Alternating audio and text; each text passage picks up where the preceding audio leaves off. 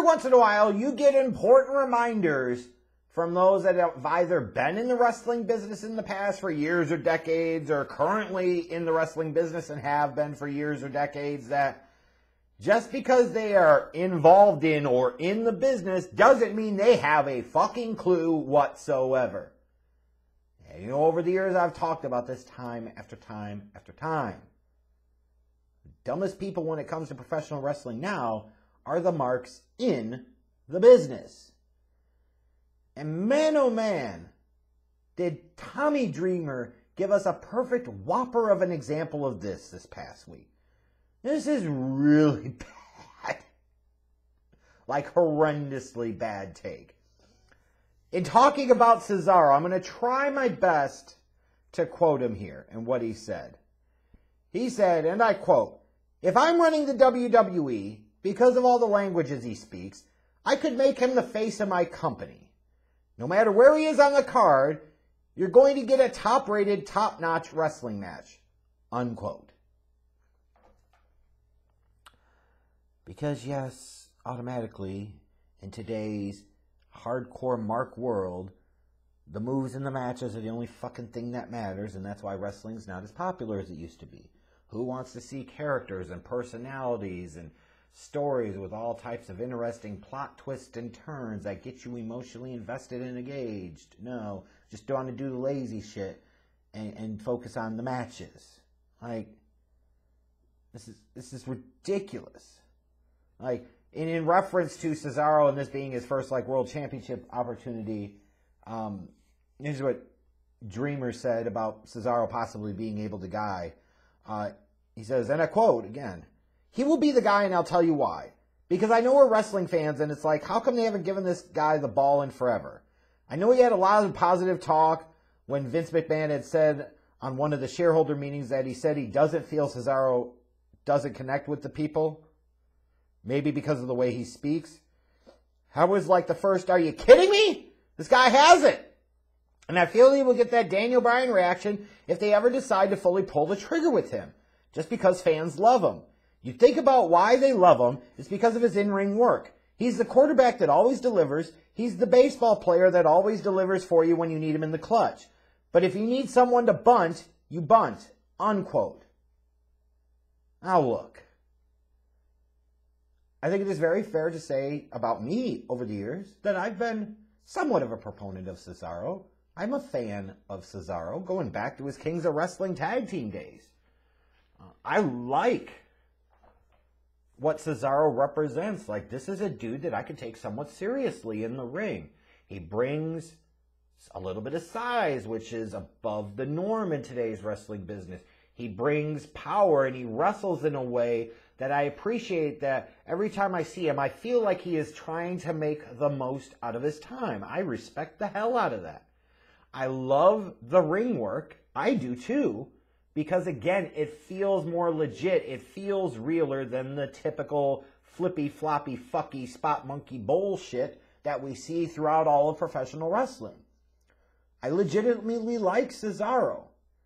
And I'm also an advocate for not everybody needs to talk. In some cases, that is okay. Everybody should be different. Everybody should be unique. If everybody has the exact same personality, and if everybody could talk the exact same way, that's every bit as bad damn near as if nobody could talk at all, which is mostly what you've got now. But to sit there and look at Cesaro and think that you would make him the face of your company? You know, Tommy Dreamer, that's why you're largely doing Bush League bullshit now, because of stuff like that. That's ignorant. Because he can speak multiple languages, that's why you would make him the face of the company? Who gives a shit? I don't give a shit if a guy could speak one language or 20. If he's got that level of charisma and speaking skills, mic skills. He's got the character, he's got the story, he's got all the other skills. Who gives a fuck what language he speaks? Could you imagine saying, hey, I would make Cesaro the top guy in WWE over The Rock because Cesaro speaks more languages? How stupid does that sound?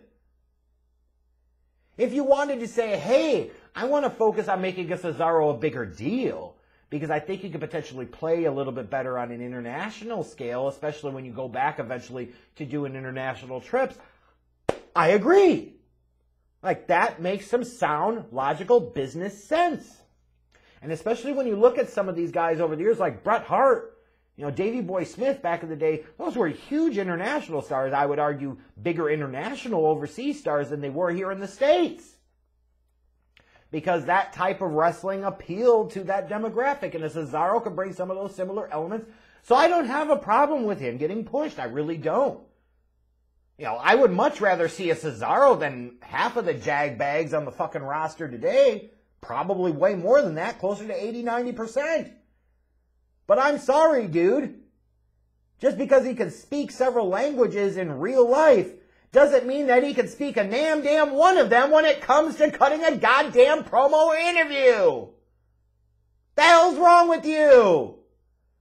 If you want to make somebody the top guy of your company, they better be believable. They better be somebody that the audience can connect with. And in today's era, they better be able to fucking talk. That in-ring shit is irrelevant if they can do these other things.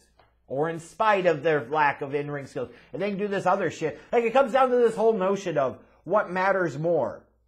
Who's the better worker? To me, the better worker is the guy that draws the most money. Because that's what the fuck the wrestling business is about.